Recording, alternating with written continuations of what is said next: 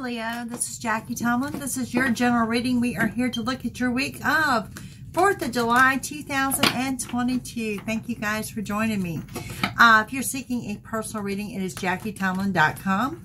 This week you can expect, well, I mean, it's 4th of July, so parades, cookouts, some kind of live entertainment's going on around you guys. I'm also looking for the signing of a legal document with you. Something very upbeat, very positive.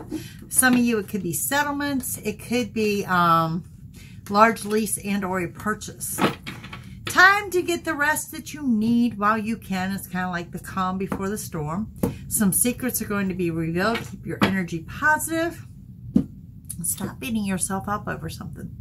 For whatever reason, a Cancer energy may or may not resonate. First card up, you guys got the Empress. The Mother card, positive changes on the home front. I'm seeing painting. So maybe some of you are doing painting a room or renovating a room. We do have here with that the 10 of air.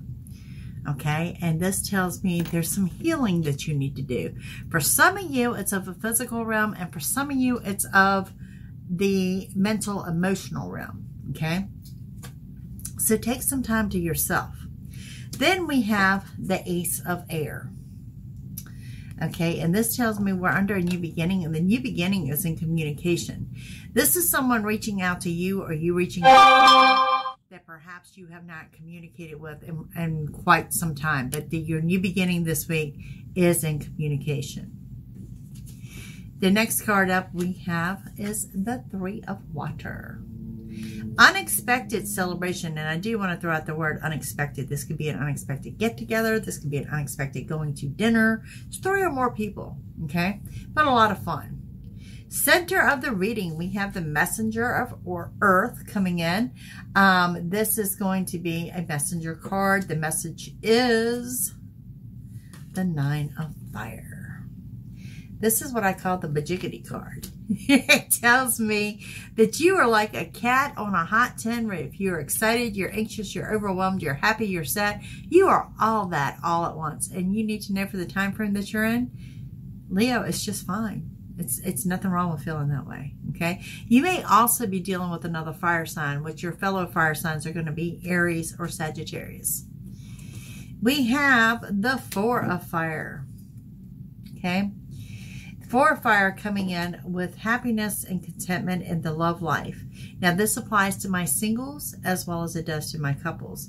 If you are single, this could be someone offering you a relationship.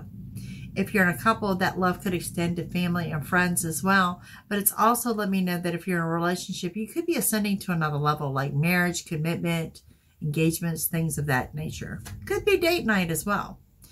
Beside that, we have the Eight of Fire. Look at there, Leo. You guys are all about love all of a sudden.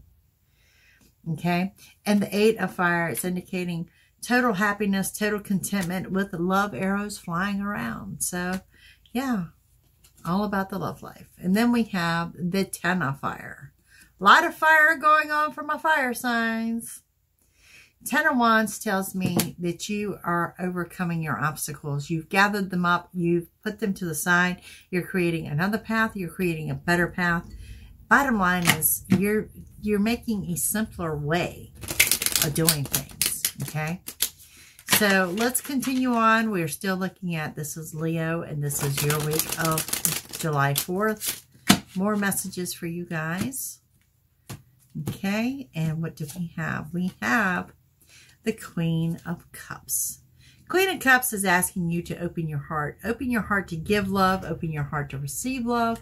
Also want to throw out there that a Scorpio energy may resonate. Then we have the Six of Wands. Look at this card. You're like the king of the mountain. Okay? This indicates total victory, complete success, that you're surrounded by people you're not normally surrounded by. Some of you guys have an audience. Okay? Maybe you're a tarot reader. I don't know. But you've got an audience of some sort. You're in the spotlight this week. And we do have the Knight of Cups. Someone coming in with an unexpected offer of assistance. For some of you, it could be an unexpected offer of love.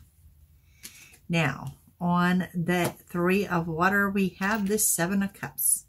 This tells me things are finally falling into place for you guys. Things that you've been manifesting since, I'm going to go back to, for Leo, maybe, I'm going to say somewhere between March to May. Things you want to see line up and fall in place are really now starting to fall into place. Now, on that center of the reading message, your next message is the High Priestess. The High Priestess says, you got this. You're grounded. You're centered. You're intuitive. You need to tap in and trust your intuition. But you also need to know that as a fire sign that has very little patience, delays may be in your favor this week. Okay? So if a delay comes up, don't question it. On your 9 of fire, we have the Empress, the same way we started off with your reading. The Mother card, positive changes on the home front. On the 4 of fire, for a small percentage of you, I want to say too, there could be news of a pregnancy. On the 4 of fire, we have the King of Swords. Now, this is you taking authority. This is you being true to yourself. It's like, I've done A, B, and C, so now I'm putting my foot down and we're going to do X, Y, and Z, and we're going to do things this way. And for some of you, a Libra energy may or may not resonate. On your 8 of fire, look at there, we have the Magician. The Magician is the highest card in the tarot deck. This is your yes answer. This is getting everything you want and desire. It's right there on the table before you. For whatever reason, a cat is jumping out here. So maybe